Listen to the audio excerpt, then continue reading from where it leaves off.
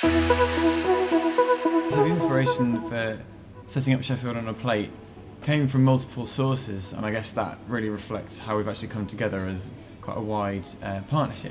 We knew that there was a Students' Green Fund, and we decided to ask our staff and students what they felt were the most important environmental issues. Food sustainability came out as the top issue.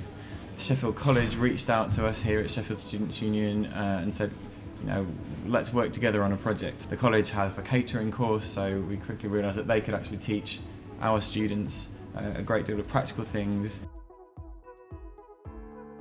What we did was we put on a food demonstration which was about cooking sustainable food, locally sourced food, and we invited students from Hallam and Sheffield Uni to come along. 6 from each institution were chosen to take part in what we call the Student Sustainability Master Chef. They were taught by 2 of our chefs, who are both Master Chefs of Great Britain, but they were also taught by some of our catering students.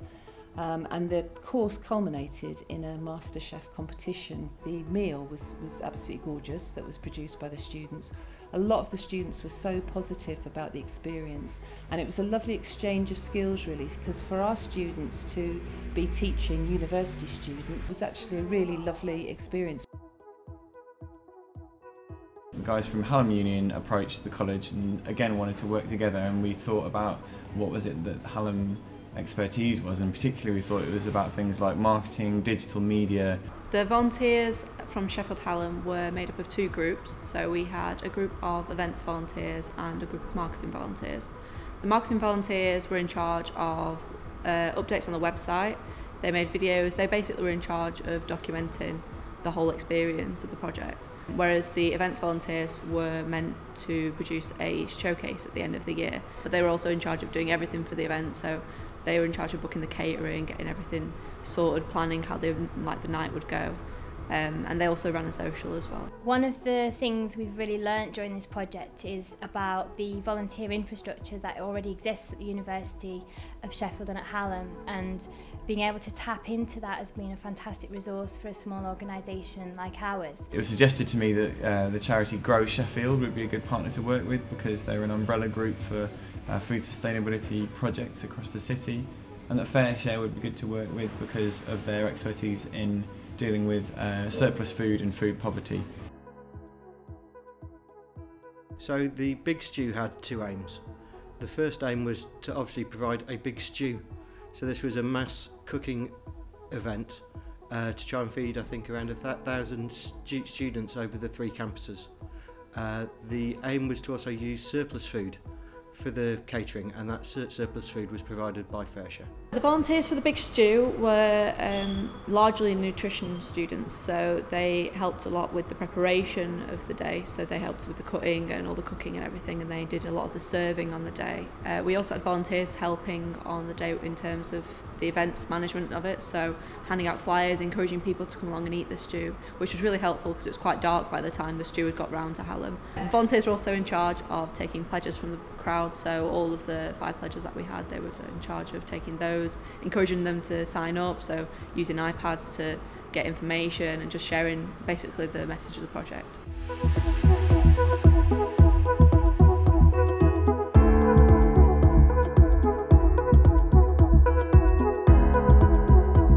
I think the Big Stew was actually the event that we did during the 2 years that really pulled on all the strengths of the Sheffield On A Plate project and partnership. We were able to have a massive reach and feed 1,100 people plus in a day using Hallam's Teaching Kitchens College's expertise, Fair Share's links with surplus food, and Grow Sheffield's links with the Abundance Project. It's just a wonderful example of how, by bringing those 5 groups together, you could create something that's more than the sum of its parts.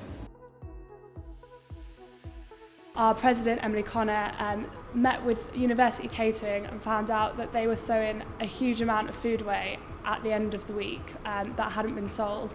And our students really wanted to do something about this, and therefore they created this project where we would collect the food every Friday and take it to the Salvation Army. Since March we've redistributed 5,000 sandwiches, and in the future we want to expand this more by doing it outside of the University of Sheffield and the Students' Union, and actually going into the city and helping other local businesses understand how they can do this to help the local population.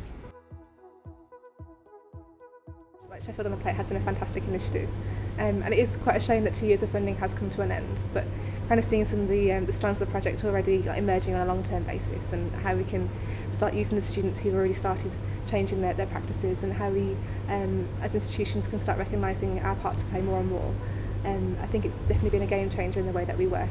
So now we're going to focus on being really student-led, having the people from the 3 different institutions telling us what it is that students want to achieve, and then coming together and thinking about what are the different ways that those institutions plus charities plus the council can work together to really help students deliver change and sustainability in Sheffield.